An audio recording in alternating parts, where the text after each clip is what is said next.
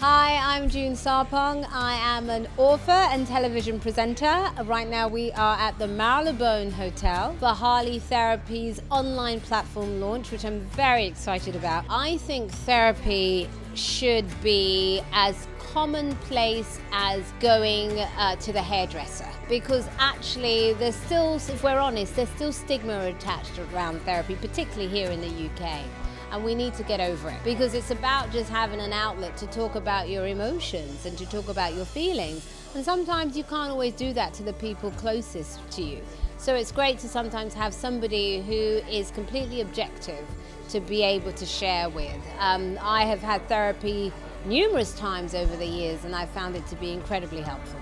My one well-being goal for this year, wow, would be to try and have 75% of my thoughts be positive.